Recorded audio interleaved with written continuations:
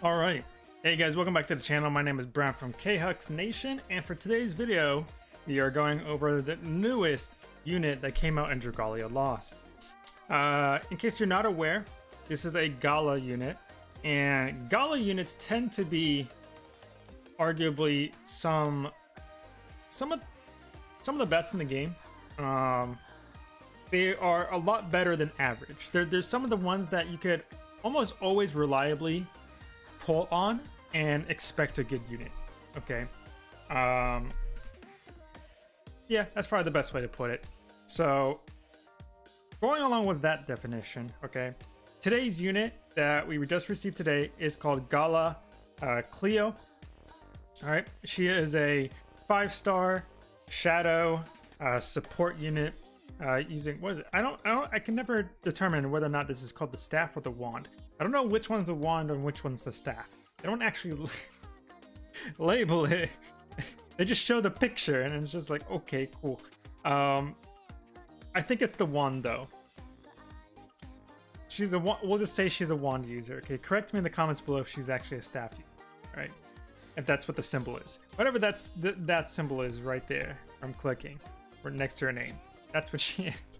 Anyways, okay, in terms of my thoughts about her, let's go ahead and talk about her descriptions, her abilities and stuff. So her activated abilities, the first one being Ancient Ray, deals shadow damage to multiple targets and enemies near those targets, and activates Skill Shift if the attack connects. Initially, the skill will target 3 enemies.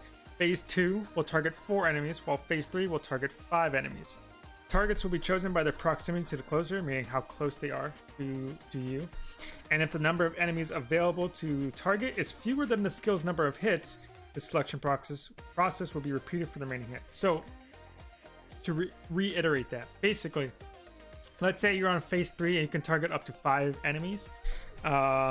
If there's not 5 enemies, like different enemies close to you, what will happen is that some of those enemies will start getting targeted multiple times on top of each other. Okay, so if you only have one person in front of you, let's say it's like a boss, like a raid boss or something, that raid boss will be hit 5 times instead of 5 different enemies being hit. Okay, so that's just kind of a way to explain that.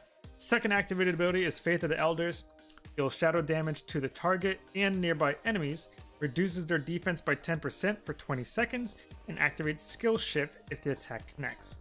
Phase 2 adds an additional 5% decrease to enemy strength, while Phase 3 also restores HP to all allies and continuous healing over the next 15 seconds.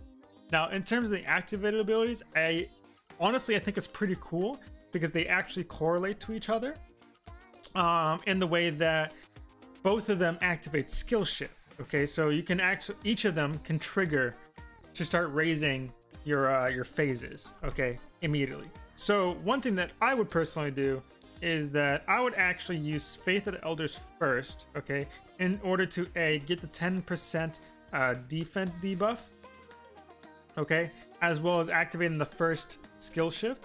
Then use Ancient Ray because you already have, because you've already acted the first phase of skill shift, okay. So using Ancient Ray on top of that next would actually be Phase 2. So you'll actually be able to already hit 4 enemies, which is already really good. And then after that, you can use Faith of the Elders again a 3rd time once you build it back up. And from that point onwards, for that 3rd time, you will actually trigger the 5% strength debuff, which is also really good. Any debuffs you can inflict on an opponent are always really good. On top of also having the AoE heals on your team and also continual healing over 15 seconds. Typically, when I try and pick healers, I always try and pick the ones that have heal plus an extra ability. And ideally, I always would prefer that additional ability to always be to continue healing over time. Okay, those are typically the most robust healers in my opinion. Okay, they actually do way more healing compared to just a one-time burst AoE. Burst AoE heal. So it's honestly not that bad. Now the drawback to this, of course, is that you only get the heals on Phase 3 of the skill shift. So you do have to be kind of managing and like micromanaging your skill shifts and making and keeping track of like what skill shift you're currently on in order to know when you're actually healing. But it's still a really good ability. Okay, so yeah, it's just the fact that you might have to like do a little bit of hokey pokey, play guerrilla tactics, go in and out a little bit in terms of trying to make sure that you only go a little bit aggressive when you know you're about to hit the phase 3 of skill shift, so that way you get the heals. When you don't have phase 3 of skill shift, you might have to pull back a little bit, play a little bit defensively. So it's a little bit of hokey pokey going in and out. So, but it's not too bad, to be honest. Okay, it's pretty good. The main thing that's other than the fact that of the healing aspect of Faith of Elders, the cool part about it too is that the fact that it's really large.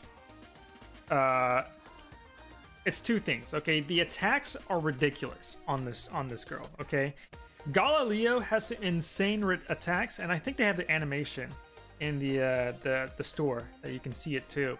But notice that it says in the description that it deals shadow to multiple targets and enemies near those targets. So basically, the attacks have an AoE effect. Okay, so not only do they hit multiple people, but they also have an AoE splash at the same time. That's insane. You can. It's so easy to just mow down giant mobs of enemies with Gala Cleo compared to most units. Okay, she's literally meant for like those big like, oh, what are those called? What are they called? I think the void battles are some of them, where you just have like a massive mob of enemies just like swarming you. I know there's some other really difficult quests that utilize big giant mobs. The Imperial quests I think are kind of like that too. That it's just like a giant mob of enemies.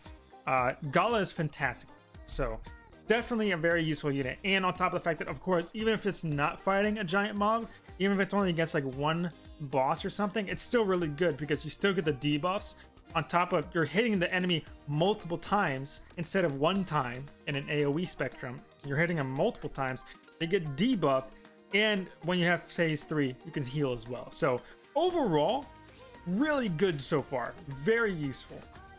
The co-ability is a skill damage plus 15%, just buffs the entire team's skill damage by 15%, activated skills basically. Her passive abilities, first one being Magical Modification 2, using Ancient Ray, her first activated ability. Using Ancient Ray grants the user Altered Strike effect. When this effect is activated, the user's next Force Strike will create a buff zone that lasts for 10 seconds and increases the strength of adventures inside it by 25%. The effect cannot stack and will be consumed on you. This is absolutely insane. Absolutely ridiculous. Just to reiterate for any new players out there, a Force Strike is that one attack that whenever you hold down the button, it shows like the little arrow or, you know, the little charge up attack. That's the Force Strike. Okay, so whenever you use the charge up attack, all right, you will create a little buff zone for you and your teammates. So it's also really good if you're doing co-op, because you can use her and you guarantee a buff zone for extra damage for both you and your teammates, which is absolutely insane. And top of it being a 25% combined with the extra 15% from your co-ability for a total of a plus 40% damage boost. Just from this one unit alone, if you have the buff zone. Absolutely insane, combined with the fact you have large multi-target AoE attacks that also debuff and heal. She's really good. She's kind of ridiculous in my opinion. Second passive ability reduces sleep susceptibility to blindness and paralysis by 100%. The blindness for me is one of the big ones, just because I think a lot more units have resistance to paralysis and not nearly have as much resistance to blindness. If I recall that correctly, go ahead and correct me below if I'm wrong.